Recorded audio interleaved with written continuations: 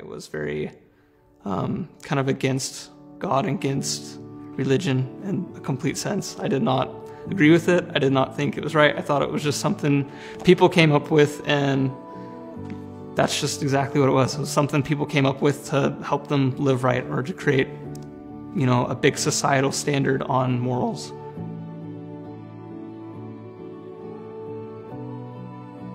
One day I was going through a lot of different things, and had a lot of things going on in my life, and I woke up and I remember looking in the mirror, and I didn't like physically or spiritually who I was looking at, and it really upset me. I knew I needed something else, and there was just this big hole in my heart that was growing bigger and bigger and bigger, and nothing was filling it. And so I made the decision, like, I need to go to church.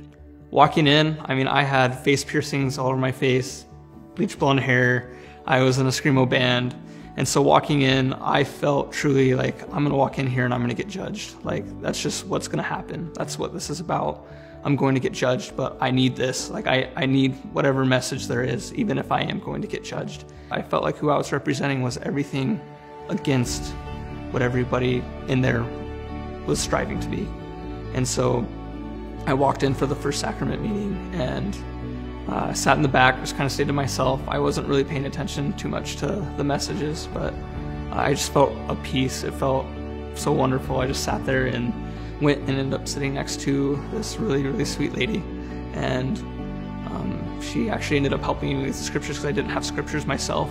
And then I just remember, kind of after all that, just her looking directly at me in the eyes and saying, "We are so happy that you were here." And that for me just really made me feel like I belonged somewhere. This was the place for me. Like, I'm so welcome. Like, I'm not getting judged for how I look. I'm purely just being accepted for who I am, and these people love me.